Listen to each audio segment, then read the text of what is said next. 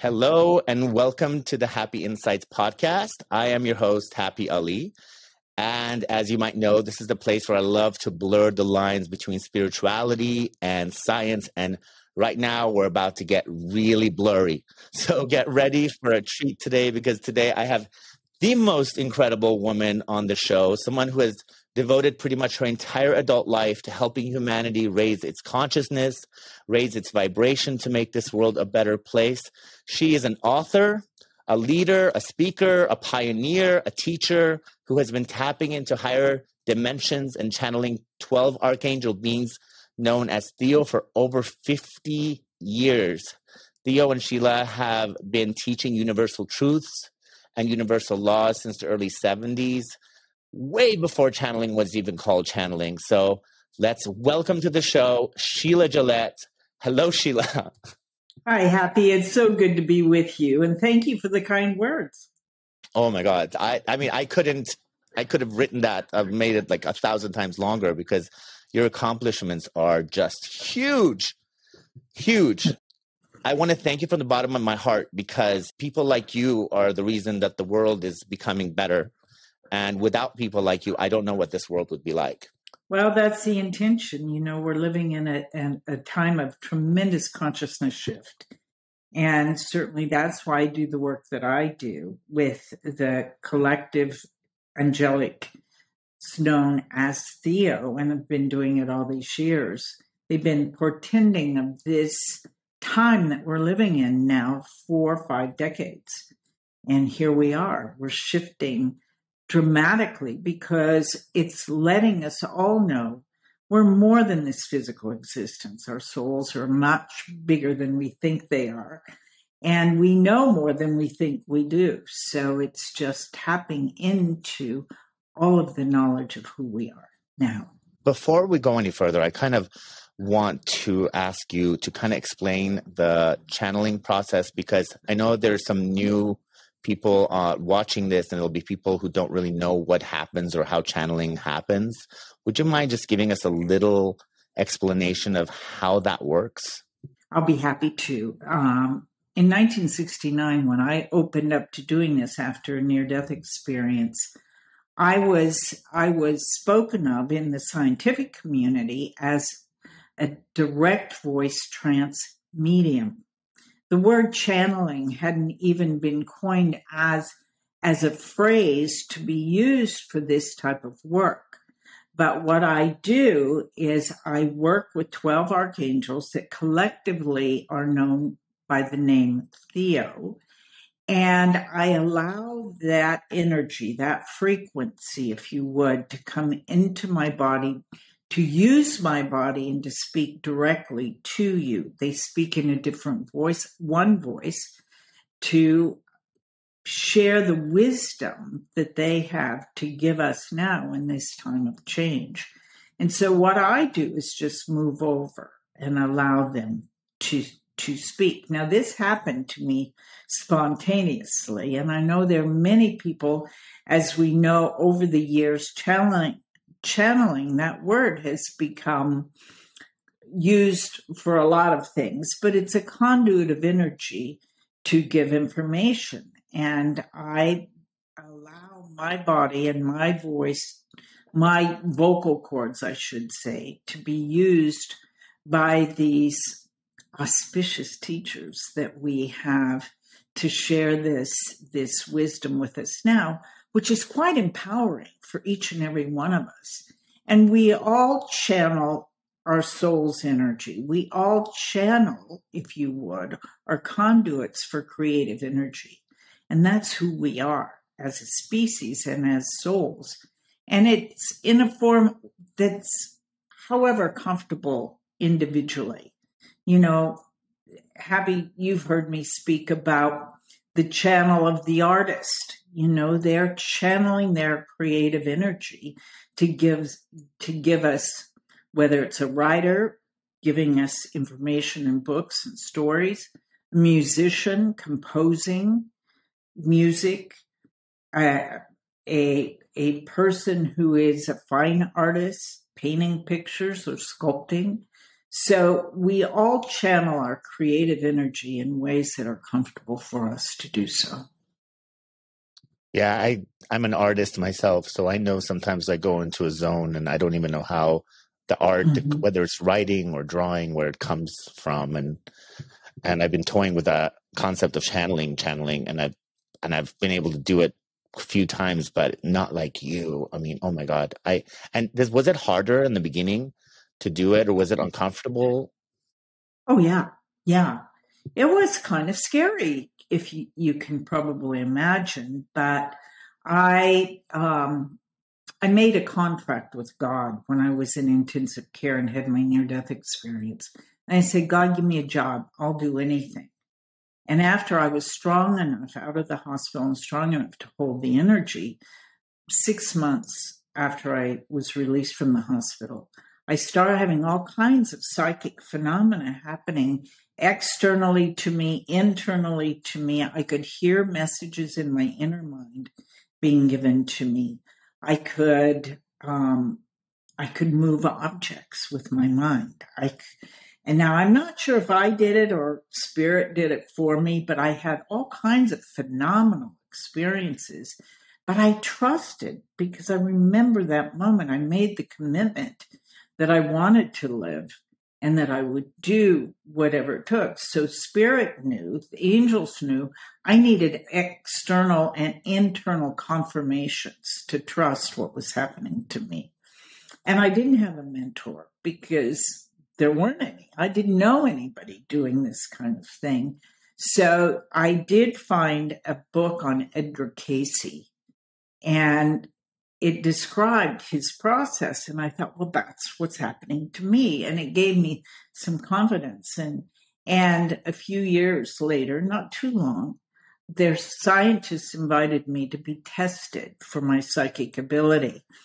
And that really gave me more confidence, as you can imagine, because I didn't know anybody that was doing what I was doing. And it wasn't a time that it was easily talked about because people were fearful of it. And now over the years, there have been waves of awakening and many people awakening to channel and to have these extraordinary experiences. But now they're becoming our new ordinary, because it is our soul right, if you would, our gift we give to life itself, to be that open channel for the energy that can move through us in a very creative way. Yeah, it's a wonderful phenomenon. And thank you for being one of the pioneers and being such a beacon of light for the rest of us. We are, as a collective, so grateful because something so unusual once upon a time is so talked about now. And, you were actually the reason that Esther Hicks began meditating.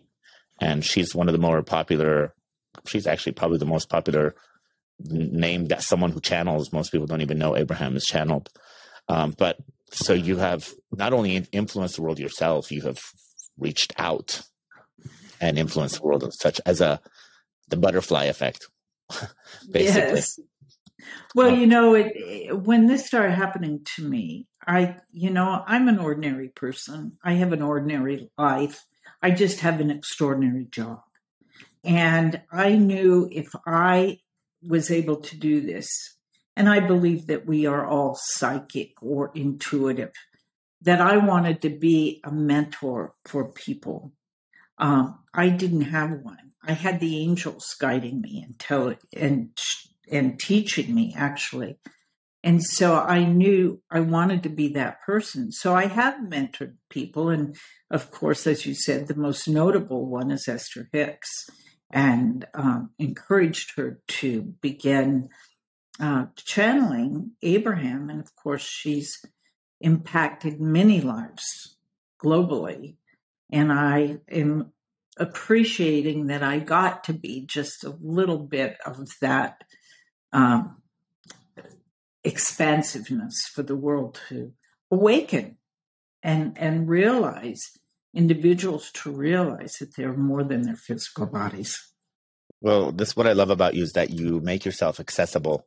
And some people do things like you, but they kind of separate themselves from the rest of the world. Just the fact that you're doing my show and agreeing to do this, I was beside myself because I was just like, why would she even want to do my show? But that's incredible that you make yourself like one of us. Well, I appreciate you saying that, but to me, my purpose is sharing the wisdom of Theo for all who have ears to hear, because it's teaching us how to tap into the truth of ourselves. And that's something that we need right now, of course. But it's all about the changes that are coming. And we've all chosen to be here in these bodies. And if I can be a little way show of this new way of being, it's my purpose, it's a passion, it's a privilege and pleasure to be able to do it. And so your invitation, be on your show, is just furthering my opportunity to encourage people to really see themselves as more than they think they are. That's so beautiful. I've had the privilege of speaking to Theo in their mid-2000s. It was 2007 or 2008 was the first time. And then 2014 when my son died.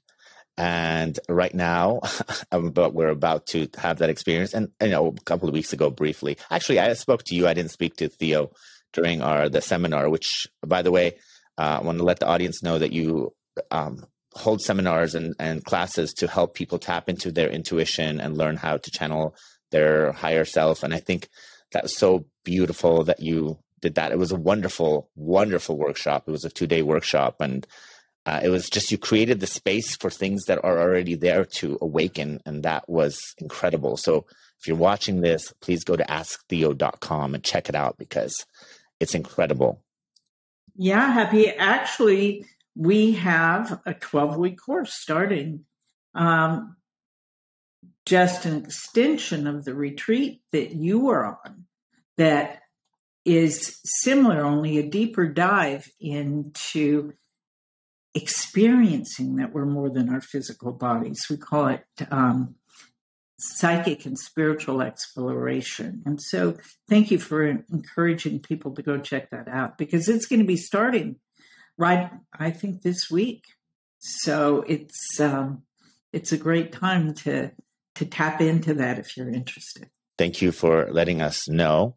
And, when I submitted, I'd let people on TikTok, my social media, where I have more followers, let them know you're coming on, and about over 1,300 questions were submitted. So we're going to ask all of them today. Good luck.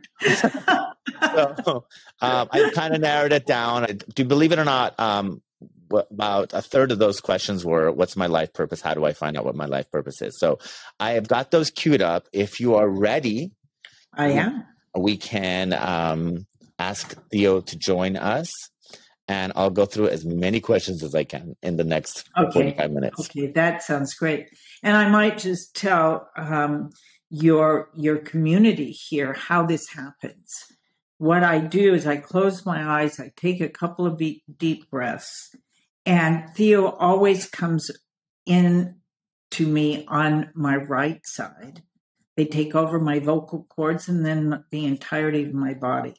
And as you know, when they speak, it's a bit of a different voice.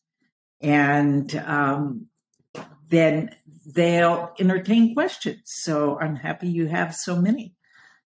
Yes. So okay, I'm ready. Here we go.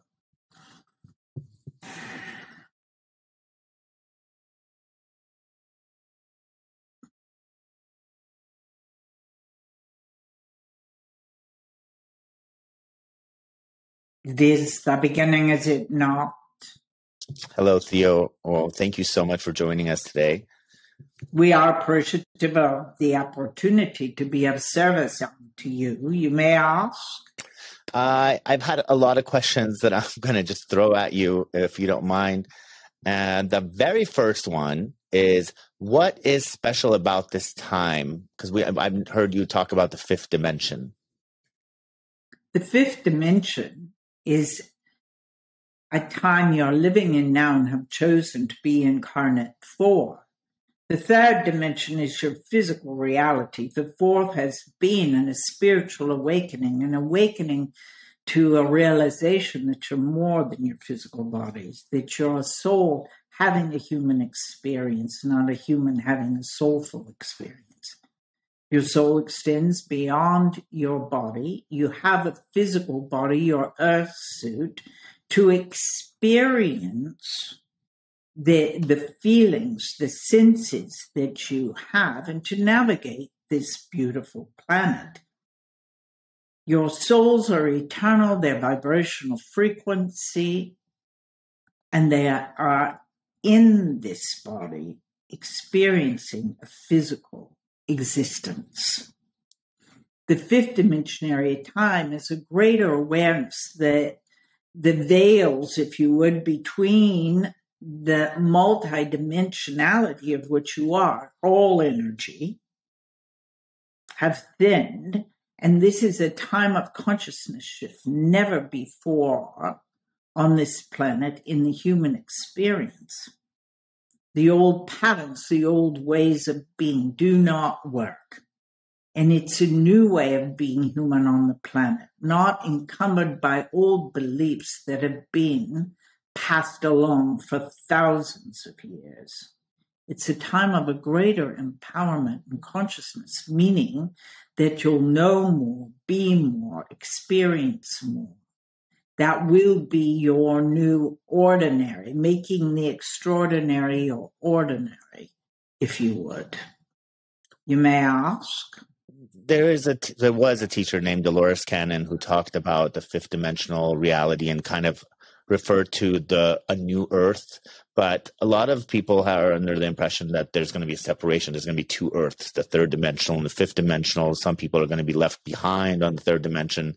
What do you think of that concept? And is it possible for people to not raise their level to the fifth dimensional reality? It is possible if they're embodied now and more being born into it. So there won't be two worlds. But what you'll see is the consciousness shift of what we've been speaking about for 5 decades. This is a time where there's community, a common unity, a recognition that you're one species on this planet and that you're better together than you are apart. So it will not be divided. There's been too much divisiveness in the past. In the third dimensional reality, there had been this old default system of fright, flight, fear, freeze, and beliefs that you are not good enough, worthy, a lack of unconditional love. And this is the change that is happening. An awareness of how to love the self unconditionally and realize the oneness that is. There are no separations between you. Even though there have tried to be these barriers between you, there is not. And in understanding, you have that energetic connection always. You are a part in experiencing the universal energies, the quantum field, if you would. It surrounds you. You are a part of it.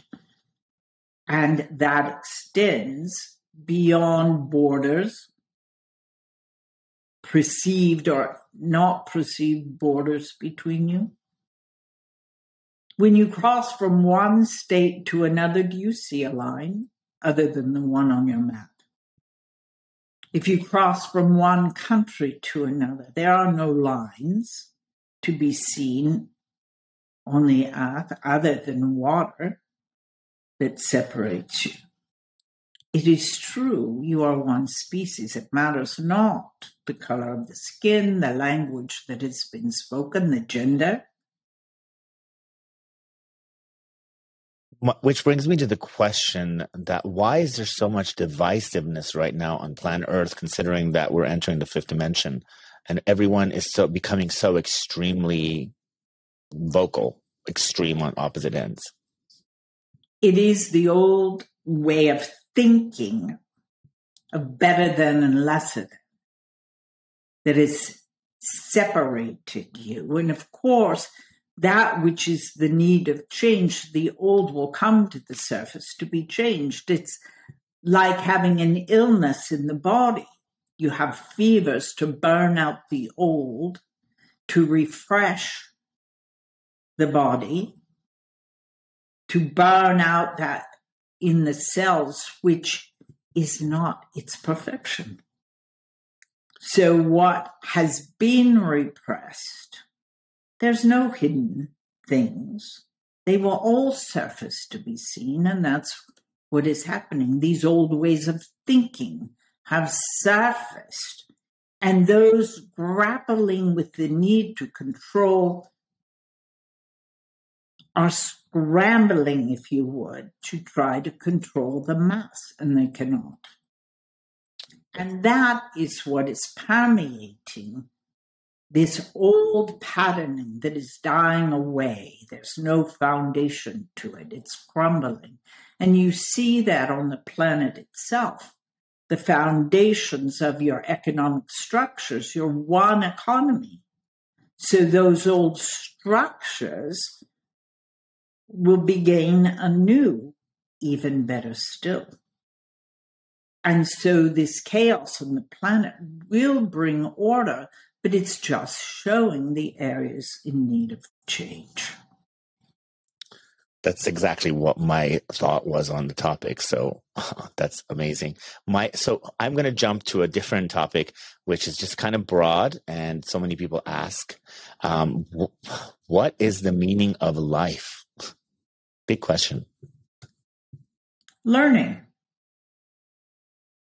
You've chosen. It was not demanded of you to incarnate. Your soul desired it, chose it for the exquisite opportunity to learn emotions, to have the experience of the earth, to have the experience of the physicality, which is quite exquisite, actually. It's just a different mindset that you need to realize how magnificent it truly is. To see with different lenses, different perceptions. Understand that life will always challenge you because your soul came here to be challenged. That's how it best learns. It's the curriculum of life challenge. It's how you greet the challenge. You perceive the challenge. That it either has it as an opportunity to expand or to feel victimized by.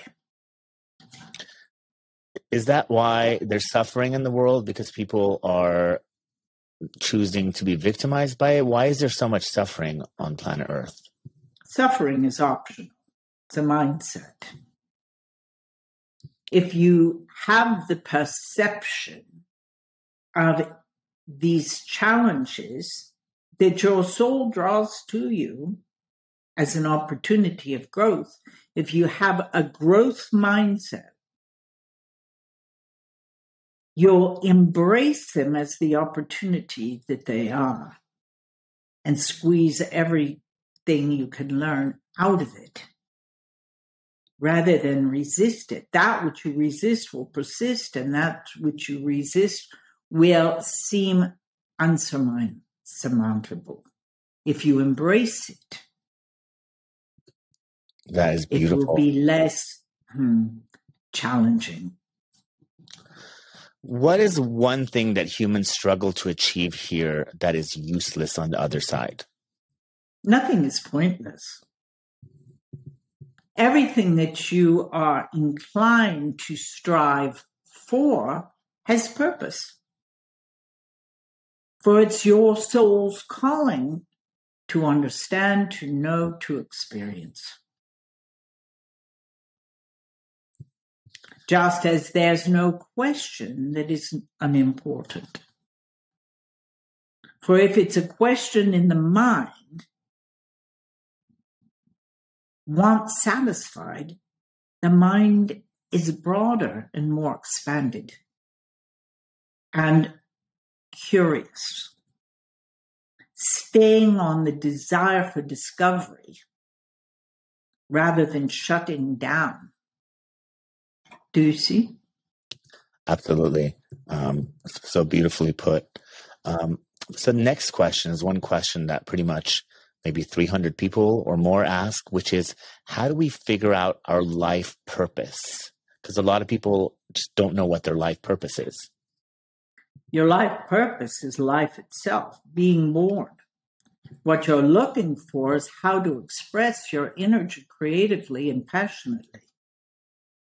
So if you had all of the resources that you need, everything you needed, what would you do? Most often, people have dreams and desires of things they wish to do and accomplish. But they live in a condition-based thinking of, I don't have this or that or enough. You have way more than you think you do. Much more than you think you do. But making a decision for a dream or a desired outcome, then the universal energy will align with that to bring you what you need. How many times have all of you made a decision, a no-doubted decision, that something you must do in your life or have in your life without doubt? You didn't know how it was going to happen, but you knew it was a must. And out of the blue, it all worked out. Because you made a demand for it. Your soul said, yes, for that being expressed through you and for you and to you. That's how it works. So when you have a dream, be steadfast. Most often, you become impatient. You have a life to live to accomplish these greater things in life. But make a decision for them. I am the man. I am the woman who is, does, has. I'm a spiritual life purpose coach, and I always tell my clients, if you wouldn't fail, if you didn't think you were going to fail, what would you do? And people are like, well, that, the ideas just keep popping up as soon as failure is put to the side. And so I kind of understand this, there's no failure. There's only feedback. The only way you fail is if you quit. You stop moving in the direction of the outcome you want. But what undermines many is time. If it is not instantly gotten,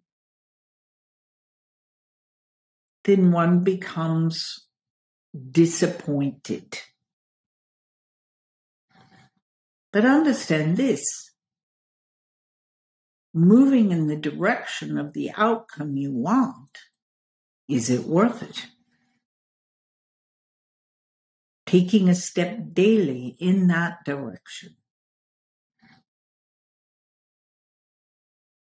You will know if it is something you truly want or if it's just a mild distraction. Your idea, your thought. If it's a distraction, you will not be steadfast about it. It won't keep coming up. But if it gives you life, when you think about it, there's an enthusiasm, even some excitement. Excitement has a bit of fear in it, doesn't it? And if there's a little bit of fear, good. Because what it's saying to you, that will grow you and expand you. How do you get rid of doubt when it festers inside of you? Doubt is often coming from a belief that you're not worthy of the outcome you want. Or you have a belief that you adopted that you don't deserve it. And most often it's a little fragmented aspect of your soul that creates the wobble or doubt or fear. The adult is not the one that is emotionally reactive. It is these little aspects of self that become triggered, that have doubt or fear. So the adult you can communicate with these aspects, these parts of yourself that wobble, letting them know that you love them and they're not alone, and that you are doing it together. Kind of like the inner child? It's like the inner child, but it's much more expanded because they're parts of your soul. The inner child is specific to this incarnation, but when you tap into these parts of the soul that are influenced by these beliefs of not being worthy, they're more than just one incarnation. Okay, so the next question I have is something that everyone keeps asking, and I'm asking them on their behalf because some people are afraid of death. And the question is, what is death? What is the death process like? What happens after we die? First, it's birth to birth. Your soul is eternal. It's an eternal energy. So you birth into this human physical body, and when it's time and you're complete with an incarnation, this soul leaves the body and births back into its multidimensional existence. And so understanding there's no death per se, there's just a relinquishment of form. But most are afraid of death because they're afraid of pain or what they might experience. And understand this, it is quite exquisite. I always figure it would be like waking up almost, as opposed to dying. It's waking up just out of your body. But many of you have out-of-body experiences because the soul can go in and out of the body with intention. Again, it's not limited to it, but you will not lose the body if you're having an out-of-body experience. You only think body and you're back in it. But when it is time, and each soul knows the time of departure of the physical body or the incarnation, but it's all the preconceived ideas and beliefs about self that create fear, that have been visited upon one by outside influences. And those beliefs can change. Some people asked about, the process for someone who's dying, who's been a horrible person, or harmed others, as opposed to someone who's had a wonderful, been kind. How is the process different? Because people ask about heaven and hell, and what happens if you feel like you've been a bad person and now you're afraid to die? Because that's a belief that's been visited upon people for thousands of years. This thought of hell. It's been put there to control them. It's a perception as well. And so when one thinks of this person is bad and this person is good, it's a judgment, isn't it? One cannot judge another, for you know not what the soul's purpose or what the soul's learning is to be.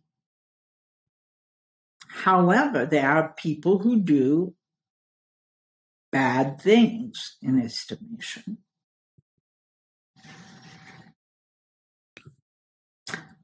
It's important to know that hurting people are hurt easily and reactive to that, and so they hurt others as well as a retaliation. And that's all coming from a lack of love, ultimately. So if you're thinking, what would love do? In any action that you make, what would love do? Rather than a retaliatory, you hurt me, I'll hurt you. If you understand that hurting people hurt others and are reactive, and all coming from a fear-based life. So coming into that confidence of an unconditional love state of being, because it's not a feeling, it's a state of being, then you won't attract that which it is that is not that to your life. Loving the self enough changes everything. Would you say that's pretty much the answer to everything?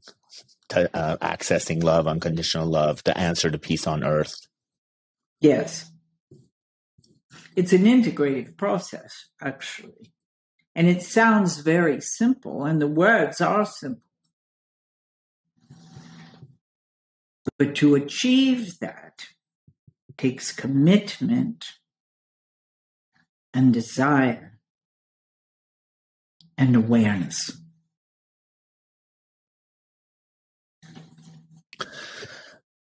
My next question is, what is the process before we come into these bodies? How do we decide who our parents are? What do we do? What's the process? Yes, you choose to come in at the time you come into the physical existence. And understand this, it's like winning the lottery. To have a body, so lucky you. You have body, you won that lottery. You get the experience of the earthly plane, again, quite exquisite. And groups incarnate together to support each other's growth. And that means that you're on the same vibration frequency. Is that a soul family? Soul family are same frequency beings, choosing to come to support each other. And sometimes that support is challenging.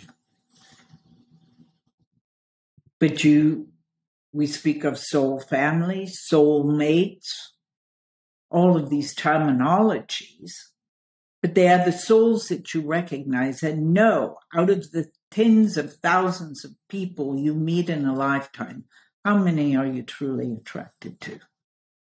Do you recognize as I know you? But when you recognize that, have an experience of that with another, you can be assured, whether it's positive or negative, you've known them. I know that because I've met so many of my soul family. I've been so fortunate. But my other question is, I had some parents and some children talk about parents that have disowned them or children that have run off and disappeared, and it's hurting them because they miss their mom or they miss their son or daughter, and they just, or parents that raised their children and now the child is gone, or vice versa, not that they raised their parents. But what do you say to those people that don't have access to someone that they love and they raised or they grew up with? So those have been choices, haven't they? Of disassociating, separating. And it usually comes from judgment, judging each other. or expectations that have been unmet or unsatisfied. Communication has been extremely important, and the relinquishment of judgment of each other. What would love do? Yes? Yeah, and I just wonder, there are parents that, their kids are run off, for example. There's a reason they've run off. And at some point, there can be an imbalance in the physicality and an imbalance in the chemistry of that physicality that has created what you call mental illness. But it's an imbalance. Just like any functionality in the body that is not perfectly aligned, such as the pancreas not working properly or any other organ, can be corrected. It's just an imbalance. But oftentimes there's judgment and reactivity to those things, particularly chemistry imbalances that affect mental functionality. And at times there's that running away from, but there's always a reason for that. Yes? Thank you so much. Now, I'm going to ask you more of a controversial topic, and it's when does the soul enter the body? I'm only asking that because there's a lot of talk about abortion, and I just want to know, when does the soul enter the body, and what is your view on abortion? Understand this, a soul would not enter a body if it knew, and souls know, if it were not going to have a life. It would not enter that fetus. We find it interesting that there is this judgment about each other. And the need to control others' lives in such a way. Optimum health is what you should be seeking for everyone. Thank you. I think that answered that question very well. The next question is the biggest question, and it's a two-parter, but I'll ask the first one. What is God? A solid state of unconditional love. It is not an entity with white hair and a long beard sitting on a mountain. You are a part of that energy, the God energy, creation.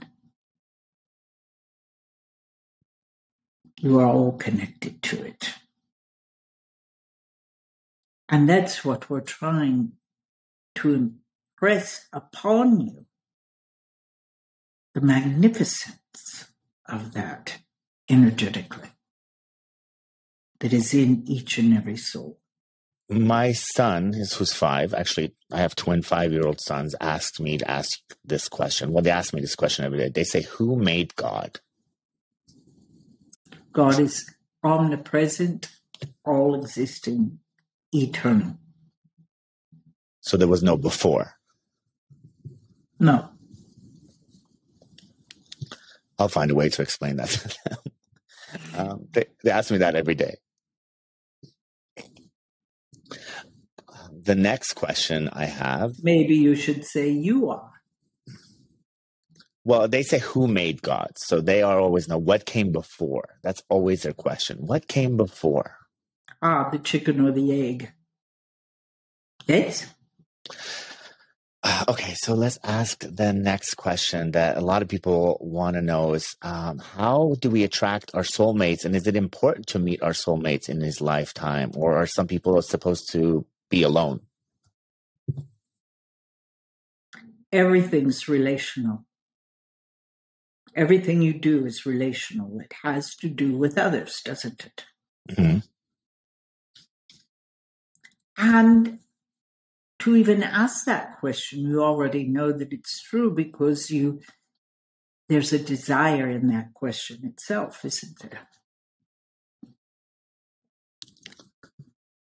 And of course you're meant to be together. And it is a choice to do so. But that's where the integrative process assists you, because you're becoming the relationship. First and foremost, the relationship to the self is important. To have an expectation of an unconditional loving relationship, you must be it. And then you attract it to you. And you make it welcome. You allow it in. For there's no doubt about the deservability of that love.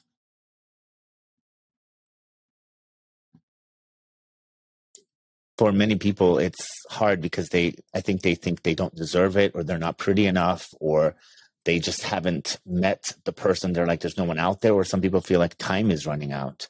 What do you say to those people? Time isn't running out. For there is no time. There's just a perception of time. You have night and you have day. And then someone created clocks and time as a linear concept. Yes? But understand this, the only thing to be done, not to think of time running out, but are you open and receptive to a relationship? Many question it because they see patterns of relationships in their lives that haven't worked out. And that has to do with the integrative process that we brought forth, the soul integrative process, to release beliefs about yourself that are simply untrue, that are unloving. The beliefs that are not deserving, the not enoughnesses. And when you give yourself that unconditional love, you become aware that you are worthy of the relationship you desire. And you do that process and loving the self that makes you a beacon of light to attract to you its likeness. Would money also be something that you just want to feel, you should just feel like you deserve, or it's what's keeping money away for some people? Beliefs. A lack belief. A not enough, not worthy. Many ways of what do you think about money? Money has no energy in and of itself. It's just an exchange for goods and services. It's all belief-oriented, isn't it? And some have carried forward a belief over much time that those who have money are bad and those who don't are good. That's been a belief system that has been passed along generationally for thousands of years. And so where there are some who get money and have to spend it or get it away from them because of that belief. So what are your beliefs about money? Money will not go where it's not loved. That's powerful. My next question is about addiction. And what advice do you give someone that has a strong addiction to substances and has a hard time quitting? It seems redundant, but the human condition is addiction in many different forms, you see. However, the addiction to substances is usually predominantly to cover up uncomfortable feelings. Become friendly with uncomfortable feelings. The spectrum of emotions is what you've come to learn. And so oftentimes the need to not be uncomfortable is so great, then one becomes addicted to substances to not feel, or to tap into what one would call the good feelings. And so in the integrated process, there's a realization of the expectation of unconditional love has not been met. And quite the opposite. In life experiences, there have been opportunities to judge the self harshly, or others to judge the self as well, as not being worthy or good enough. The fear of abandonment in human condition is what often drives the acquiescence of power and the acceptance of beliefs about self that are untrue, unloving, that can permeate the need to not feel. So basically, love is, once again, the answer to everything. It is. It seems very simple, but application is difficult, isn't it? Absolutely. And which brings me to my own question, which is, I have, like I said, I have 2 5-year-olds, and one of them is rather defiant. And the calm version of me goes aside, and I get very tested and testy as he defies things or throws a tantrum. What do you recommend to a parent that has a very stubborn child? Love is important, yes. But appropriate behavior is important as well. And so what he learns by being obstinate and is control. So if he throws a tantrum, ignore it. The more you feed into it, the more he'll throw the tantrum because he's controlling the situation. Walk away. Thank you for that. We're almost out of time, but I want to try to squeeze in a couple more questions. Have one other comment about your son. Oh, I'm so sorry. Yes. He's very bright. As you know, they both are. But he particularly wants to know why. You tell him something and he says no. If you explain to him, this is why we're doing this, or this is why I'm asking this of you, then he'll understand and respond. He just wants to know more information than I want you to do this.